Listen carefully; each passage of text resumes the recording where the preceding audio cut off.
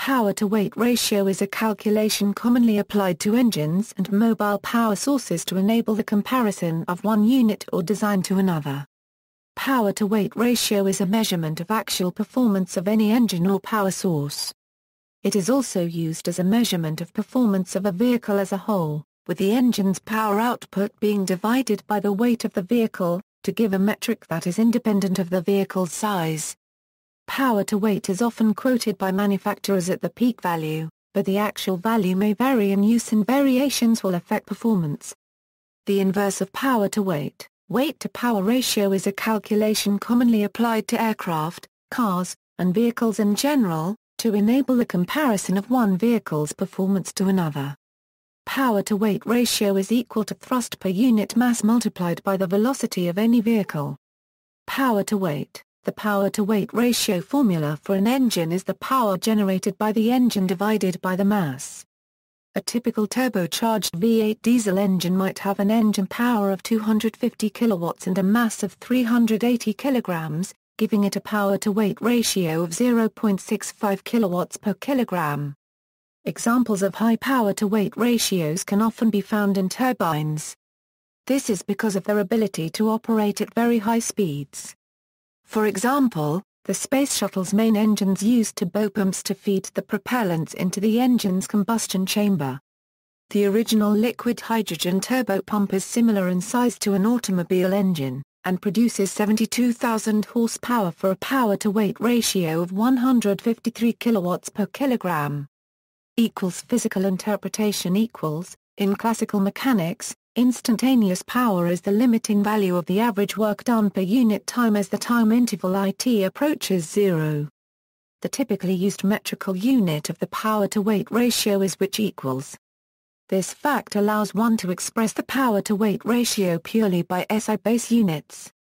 Propulsive power, if the work to be done is rectilinear motion of a body with constant mass, whose center of mass is to be accelerated along a straight line to a speed and angle with respect to the center and radial of a gravitational field by an onboard power plant, then the associated kinetic energy to be delivered to the body is equal to where is mass of the body, is speed of the center of mass of the body, changing with time. The instantaneous mechanical pushing-pulling power delivered to the body from the power plant is then where is acceleration of the center of mass of the body, changing with time. Is linear force, or thrust, applied upon the center of mass of the body, changing with time. Is velocity of the center of mass of the body, changing with time. Is torque applied upon the center of mass of the body, changing with time. Is angular velocity of the center of mass of the body, changing with time. In propulsion, power is only delivered if the power plant is in motion, and is transmitted to cause the body to be in motion. It is typically assumed here that mechanical transmission allows the power plant to operate at peak output power. This assumption allows engine tuning to trade power bandwidth and engine mass for transmission complexity and mass. Electric motors do not suffer from this trade-off, instead trading their high torque for traction at low speed. The power advantage or power-to-weight ratio is then where is linear speed of the center of mass of the body. Engine power. The actual useful power of any traction engine can be calculated using a dynamometer to measure torque and rotational speed, with peak power sustained when transmission and/or operator keeps the product of torque and rotational speed maximized. For jet engines there is often a cruise speed and power can be usefully calculated there. For rockets there is typically no cruise speed, so it is less meaningful. Peak power of a traction engine occurs at a rotational speed higher than the speed when torque is maximized and at or below the maximum rated rotational speed, max RPM. A rapidly falling torque curve would correspond with sharp torque and power curve peaks around their maxima at similar rotational speed, for example a small, lightweight engine with a large turbocharger. A slowly falling or near flat torque curve would correspond with a slowly rising power curve up to a maximum at a rotational speed close to max RPM, for example a large, heavy multi-cylinder engine suitable for cargo hauling. A falling torque curve could correspond with a near-flat power curve across rotational speeds for smooth handling at different vehicle speeds. Examples: equals engines equals heat engines and heat pumps. Thermal energy is made up from molecular kinetic energy and latent phase energy. Heat engines are able to convert thermal energy in the form of a temperature gradient between a hot source and a cold sink into other desirable mechanical work. Heat pumps take mechanical work to regenerate thermal energy in a temperature gradient. Care should be made when interpreting propulsive power, especially for jet engines and rockets, deliverable from heat engines to a vehicle. Electric motors. Electromotive generators. An electric motor uses electrical energy to provide mechanical work, usually through the interaction of a magnetic field and current-carrying conductors. By the interaction of mechanical work on an electrical conductor in a magnetic field, electrical energy can be generated. Fluid engines and fluid pumps. Fluids can be used to transmit and/or store energy using pressure and other fluid properties. Hydraulic and pneumatic engines convert fluid pressure into other desirable mechanical or electrical work. Fluid pumps convert mechanical or electrical work into movement or pressure changes of a fluid, or storage in a pressure vessel. Thermoelectric generators and electrothermal actuators. A variety of effects can be harnessed to produce thermoelectricity, thermionic emission, pyroelectricity and piezoelectricity. Electrical resistance and ferromagnetism of materials can be harnessed to generate thermoacoustic energy from an electric current. Electrochemical and electrostatic cell systems equals batteries. All electrochemical cell batteries deliver a changing voltage as their chemistry changes from charged to discharged. A nominal output voltage and a cutoff voltage are typically specified for a battery by its manufacturer. The output voltage falls to the cutoff voltage when the battery becomes discharged.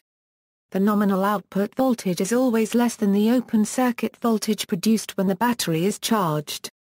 The temperature of a battery can affect the power it can deliver, where lower temperatures reduce power. Total energy delivered from a single charge cycle is affected by both the battery temperature and the power it delivers. If the temperature lowers or the power demand increases, the total energy delivered at the point of discharge is also reduced. Battery discharge profiles are often described in terms of a factor of battery capacity. For example, a battery with a nominal capacity quoted in ampere-hours at a C/10 rated discharge current may safely provide a higher discharge current, and therefore higher power-to-weight ratio, but only with a lower energy capacity. Power-to-weight ratio for batteries is therefore less meaningful without reference to corresponding energy-to-weight ratio and cell temperature. This relationship is known as Picquart's law. Electrostatic, electrolytic and electrochemical capacitors. Capacitors store electric charge onto two electrodes separated by an electric field semi-insulating medium. Electrostatic capacitors feature planar electrodes onto which electric charge accumulates.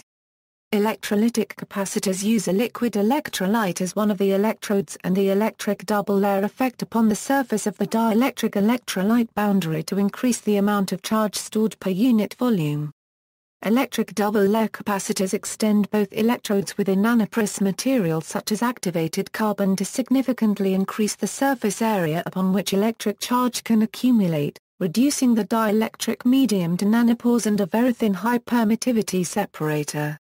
While capacitors tend not to be as temperature sensitive as batteries, they are significantly capacity constrained and without the strength of chemical bonds suffer from self-discharge. Power-to-weight ratio of capacitors is usually higher than batteries because charge transport units within the cell are smaller, however energy-to-weight ratio is conversely usually lower. Fuel cell stacks and flow cell batteries. Fuel cells and flow cells, although perhaps using similar chemistry to batteries, have the distinction of not containing the energy storage medium or fuel. With a continuous flow of fuel and oxidant, available fuel cells and flow cells continue to convert the energy storage medium into electric energy and waste products. Fuel cells distinctly contain a fixed electrolyte whereas flow cells also require a continuous flow of electrolyte. Flow cells typically have the fuel dissolved in the electrolyte.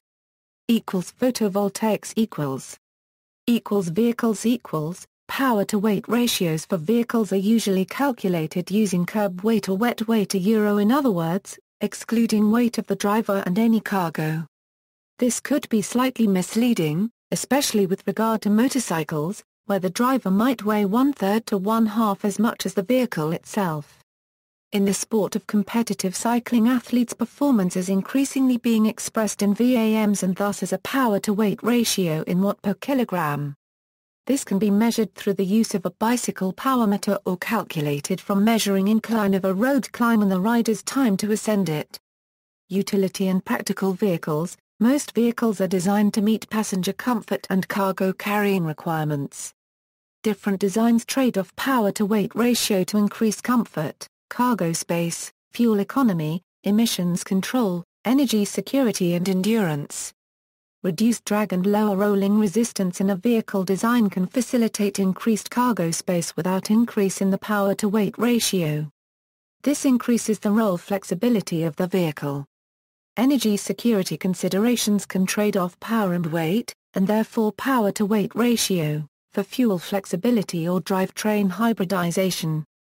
Some utility and practical vehicle variants such as hot hatches and sports utility vehicles reconfigure power and weight to provide the perception of sports car-like performance or for other psychological benefit.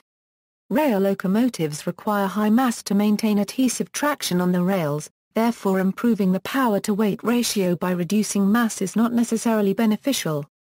However, choice of rail locomotive traction system can support improved power-to-weight ratio by reducing mass for the same adhesion. Notable low ratio common power performance luxury, roadsters and mild sports increased engine performance is a consideration, but also other features associated with luxury vehicles. Longitudinal engines are common.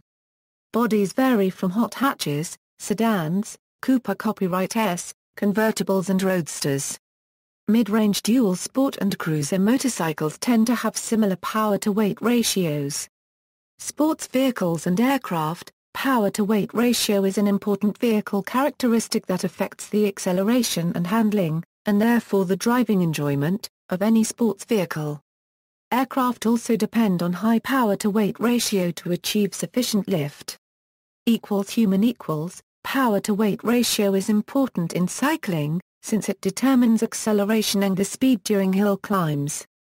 Since a cyclist's power-to-weight output decreases with fatigue, it is normally discussed with relation to the length of time that they maintain that power. A professional cyclist can produce over 20 watts per kilogram as a 5-second maximum. See also, thrust-to-weight ratio, specific output, vehicle metrics, energy density, engine power, propulsive efficiency, von Car RMA na Euro-Gabrieli diagram. References.